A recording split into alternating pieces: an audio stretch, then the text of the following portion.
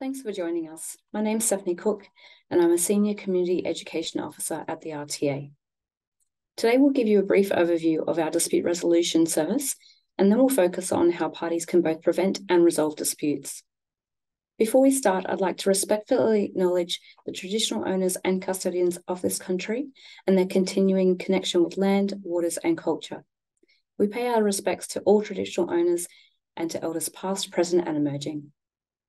Here at the RTA, we're here to help everyone involved in a tenancy. So that's property managers, owners, tenants, and residents. Although most disputes occur at the end of a tenancy, we conciliate both tenancy and bond disputes. So that means our dispute resolution service is available for problems during a tenancy, not just at the end. We emphasise that self-resolution is often the quickest and easiest option for all parties. However, if your self-resolution attempts aren't working, you can access our service. Dispute resolution requests can be lodged online via the RTA web services if you have all the contact details, including the email address for the tenants.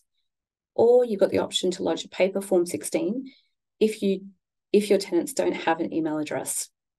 Disputes lodged online are processed and effectively get in the queue a lot faster than by emailing the paper form to us. All conciliation is conducted over the phone. So we still offer conciliation once a tenant has left Australia and moved overseas, or if an interpreter is required on the call. And in 2022 to 23, the RTA conciliated over 22,000 disputes. So there can be a wait time of a few weeks for this service, depending on our caseload.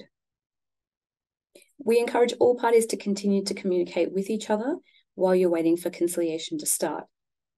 And if you do manage to reach an agreement yourselves before the teleconference happens, please contact the RTA and we'll help you finalise the agreement in writing. Now, if parties cannot reach an agreement during our dispute resolution process, the matter may need to proceed to the Queensland Civil and Administrative Tribunal, where they will decide on the matter for you. Our conciliators are impartial and do not take sides or make decisions, so they provide a safe environment for parties to have their say, and they assist with legislation, information, and tenancy processes. It's an offence under Queensland tenancy law to record any part of the conciliation process. Also, anything said during the conciliation process is not admissible in a court of law, including QCAB. Some types of disputes that are not suitable for RTA conciliation, they include if a party is unable to be contacted, or matters that fall outside of the RTA's jurisdiction, such as neighbourhood disputes, or where one party is seeking more money after the bond has been paid out, so the claim is greater than the bond. As it's a voluntary process, we cannot force parties to participate in the conciliation process. When we understand why disputes occur, this helps us to prevent or resolve disputes quicker.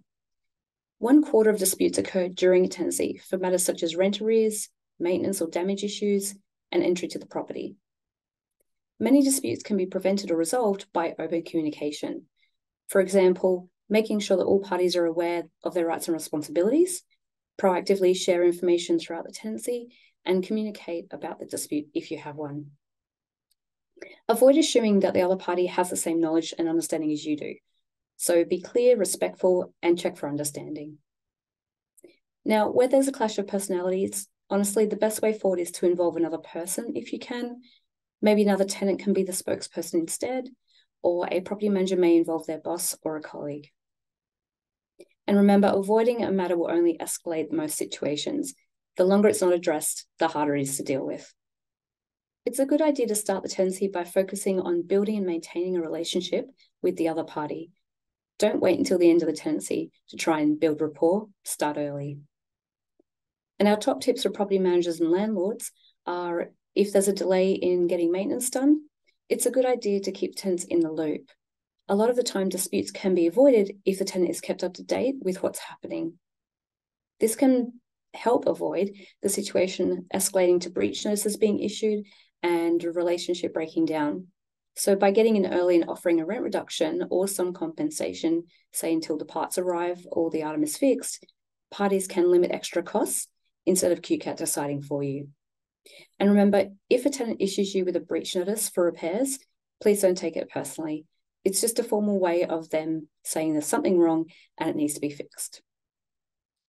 Now, our top tips for tenants are notifying your property manager or your landlord of maintenance issues, even if they seem minor.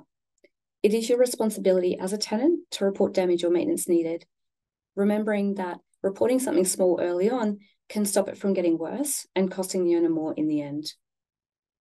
Ask more questions and listen. So by asking more questions and open questions, you can start to find out more information that may help you understand if there's an underlying issue. And share your information and evidence with the other party and ask them to share theirs with you as well. This can help build trust and understanding. We often see the dispute gets to the conciliation stage and the relevant quotes and invoices have not yet been shared with the tenants, or the tenants have not yet told the property owner how much rent reduction they're asking for. The majority of the time, we see the dispute is resolved a lot faster once the information is sent to the other party. And a lot of the time, difficult conversations are best met head-on, instead of hoping the issue will go away. There may be a reason the tenant is having trouble paying the rent or the water bills.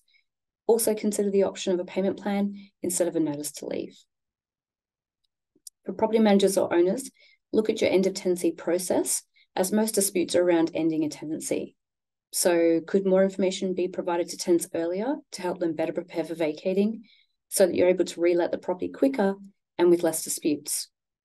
Can you discuss the bond refund process more at handover of the property? Please note that if you do reach an agreement, any agreement should be in writing and include all terms and conditions. And for tenants, it's a good idea to check in with your property manager or owner in the days after you've moved out. Are there any issues? Is there more cleaning needed? Is it possible to go back and fix any minor problems? You may have issues during your tenancy, so some specific tips to help avoid tenancy disputes include giving feedback either at or after routine inspections. Providing positive feedback will strengthen your relationship, and constructive feedback can remind a tenant of their obligations and help address any cleaning or damage issues to prevent future problems. As a property manager, are you reminding the owner to pass on their water bills? As a tenant, are you asking your property manager or owner for the latest bills if you realise it's been a while since receiving the last one? Communicate in a way that will work with the other person, so consider their age, culture, and any language barriers. Someone may be a first-time tenant and not understand the rules or terminology, or maybe your landlord is from overseas and English is their second language. Being aware of cultural barriers can help parties determine the best way forward. Our website has a vacating checklist and also a webinar and podcast for tenants vacating a rental property. Property managers can consider using this in your resources to help tenants understand the process. The quickest and easiest way for the RTA to refund the bond is an agreement between the parties. Some more tips to avoid bond refund disputes at the end of tenancy include completing the exit condition report together if possible. You can discuss any issues at the time with the tenant, and they will also have the opportunity to address the issues on the spot. Discuss any issues regarding the vacate with the other party before you making a claim on the bond. For example, to avoid the whole bond refund being held up over a $60 outstanding water bill, both parties may be able to sign a refund form to cover the water costs and no dispute is needed. Property managers, if you need to make a claim against the bond, provide information about the claim reasons and amounts to the RTA and copy the tenants into the email as well. Do you have evidence to support your claim? It's a good idea to resend the entry condition report and photos from the start to show that you've got some evidence. And consider what it is that the other party wants. Is there something that can be agreed to as a start? Can parties consider negotiating? Is there a way for you to meet in the middle and compromise?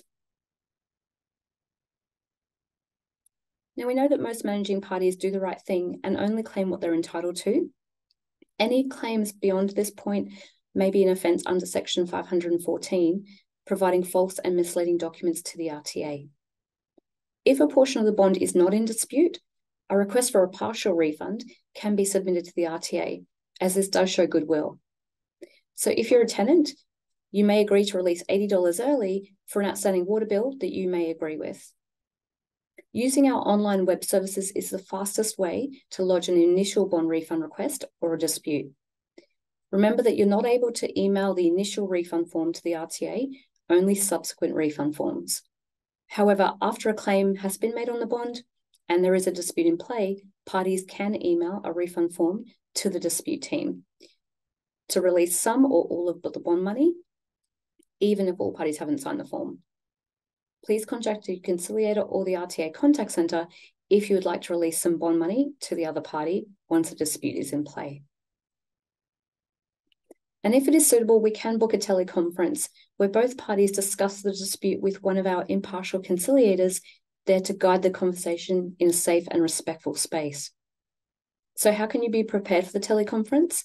As a property manager, discuss key points with the owner beforehand, check you have a level of evidence required, what costs are involved if the matter proceeds to QCAT, and tenants, if an agreement is reached in the teleconference, all tenants need to agree. On the day, be in a quiet place with pen and paper, have documents and a breakdown of costs ready to discuss. And for property managers, it's a good idea to have the owner on standby so you can contact them if you need further direction during the call.